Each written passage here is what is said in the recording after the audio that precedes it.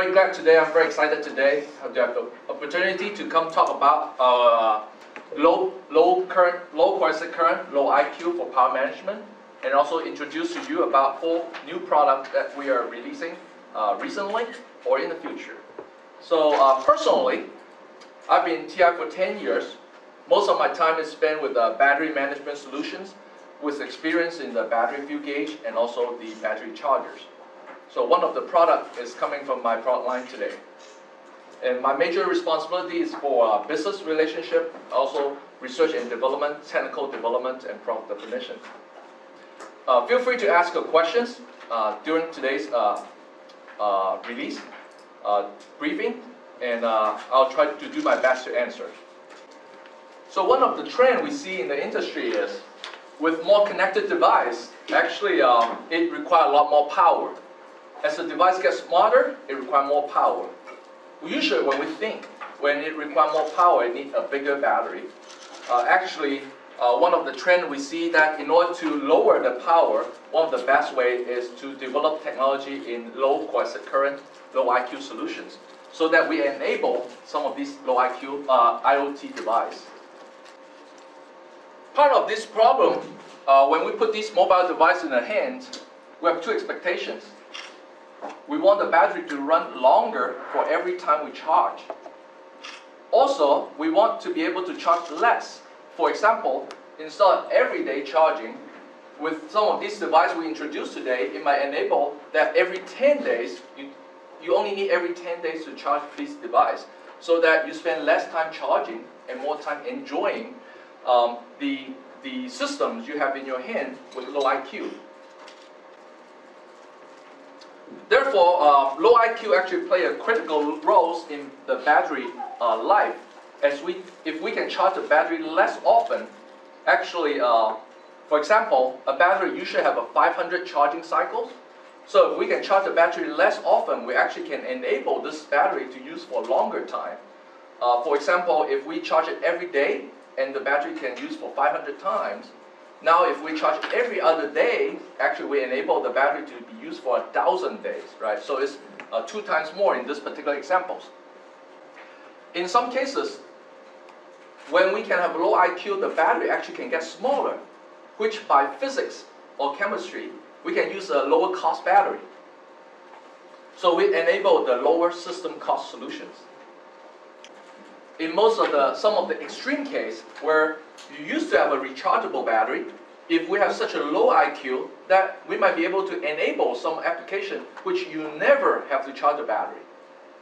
Those are even lower cost solutions, which we'll have some example later today to talk about how we enable those solutions. So here's a quick summary of 2 factors that drive the low IQ. Just try to quick repeat here.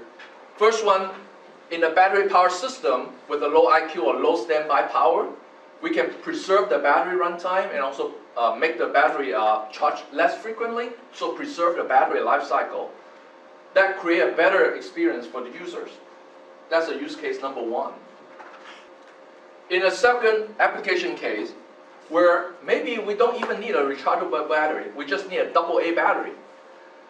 The low IQ enables us to change the AA battery less often.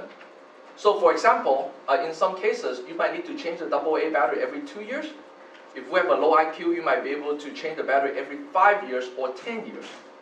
In those cases, we actually enable the battery to be just at the same service lifetime of that equipment. So during that lifetime of that equipment, you never need to change the battery, never need to replace the AA battery anymore, because the current is so low, you won't even need to change the battery. So before we talk about specifically those 4 products today, I would like to give a kind of quick overview of the TI's broad portfolio of power management solutions. So first of all, of course, we have the very fundamental, essential linear power, which focus on linear regulator or LDO solutions. The second one is very commonly used when you need high efficiency. We have the step-down buck converter, DC-DC solutions. Also, sometimes you want to step up the battery, the power, the voltage. You need boost DC-DC or step up DC-DC solutions, or even in some cases, in high power, we want to provide a multi-channel, multi-phase DC-DC solution for high power. Of course, sometimes you want to cut off the power, so you need a power switch. So we also have a team of designers working on providing power switch solutions and interface solutions for our customers. We also have a team of talented engineers that provide high voltage power, which deal with the AC-DC conversion or electric vehicle charging solutions for those high power GaN, particular GaN and silicon carbide solutions in the high voltage power team. Finally, it's my own product line. We have a particular team that deal with battery, either battery monitoring, charging, or measuring solution for battery management. Everything deal with the battery, my team work on it. So today, we're going to talk about all four solutions together. And you ask why four at the same time? Because in TI, we believe in low IQ is not just one device achieving low IQ. It's a multiple of device, because a low IQ system requires multiple devices. It's always the weakest link that make the system not work. In order to enable a low IQ system, we have to have multiple low IQ products from different product categories: DC-DC, LDO, supervisor, charger, that work together to enable a low IQ ecosystem. Not a single product can achieve a low IQ system. We actually need multiple. It needs to have a team of devices to work on. So first device to introduce is TPS7802. It's just announced recently. It's a linear regulator, LDO. The device has a key feature, of course, what we talk about today is a low IQ. It has the leading edge 25 nanoamp of low IQ current. In addition, being an LDO, having low IQ is not the only function. It also is very challenging, in addition, to build a low IQ with a fast transient response. An LDO will not be very good when it doesn't respond fast to a transient. And I'm going to share some of the performance data with you later. Let's take a quick look at what this device looks like. Just looking at last year, our lowest IQ is 1 microamp. This new device can achieve 40 times better IQ without compromising on the transient performance at 25 nanoamp. Not only the IQ is very lower, we managed to make it lower. We actually managed to make it smaller by 70%, reducing the solution size by 70%. In this particular case, the solution, the chip itself, is going down from 1 millimeter square to about 0.65 by 0.65 millimeter square. So with the low IQ, it actually, like I said, it enables a very long runtime with 25 nanoamp. Actually, to give a impression how low is that 25 nanoamp, in some of these one-time use battery, such as a AA or lithium magnesium oxide battery, the 25 nanoamp actually is lower than the self-discharging current of the battery, meaning the battery itself chemically will leak more than 25 nanoamps. So the designer using this type of LDO does not even have to worry about the leakage budget for this device, because they have to worry more about the battery itself for that discharge current. Like I said, the solution size total is reduced by 70%. In addition, the LDO transient response is very important. In one of particular case we had in here, when the LDO responds for 50 milliamp loading, it can respond to a 50 milliamp loading change within less than 5 microseconds, which is half of time of what the previous generation can perform. So not only is low current, it can wake up very fast to respond to any system loading very quickly. All of the devices, of course, I talked about today can be downloaded, the datasheet from ti.com, so you're welcome to download those.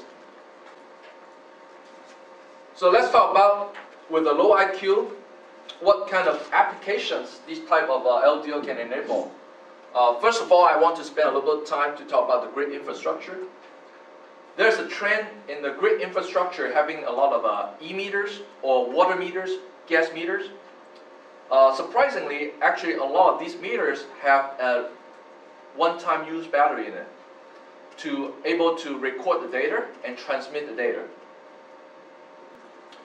One of the key challenges for this e-meter is the utility company need to send a person to go change the battery every couple of years, and it's very costly. Imagine we have a very low IQ device sitting there that enables that battery to use for longer time. Instead of using for 2 to 3 years or 5 years, the low IQ enables this meter to be used for 10 years, which basically is the lifetime of that usage lifetime of that e-meter. So within the lifetime of meter, you don't actually have to send someone to change the battery with this type of low IQ device anymore. So it's a lot of manual and cost saving to change the battery by not having to change it. The other application for LDO is building automation. For example, some of these thermostat measurement. Most of the time the thermostat is in a standby mode, and it only operates for a very few time to come and wake up and turn on and turn off the AC machine. So low IQ enable these kind of building automation don't have to recharge the battery similarly. Another trend we see is the medical equipment are going more mobile, just like our smartphone. A lot of these mobile equipment, they start enabling putting a rechargeable battery in it. In this example, we have a glucose meter, a blood glucose meter that is portable with a battery. With a low IQ, actually we can enable the charging frequency of these glucose meter to be less frequent. Enable these medical equipment to be used for longer lifetime because the number of charging on the battery is less. So the expectancy of the meters can be used for a longer period of time for the medical equipment. Finally, for some of these personal electronics, portable electronics that will always require battery, the lower the current, the smaller battery can be. So it's always going to be beneficial when you're using this kind of low IQ in a wearable device like an activity tracker or smartwatch. So thank you very much for your time today, and I'll open up the floor for questions.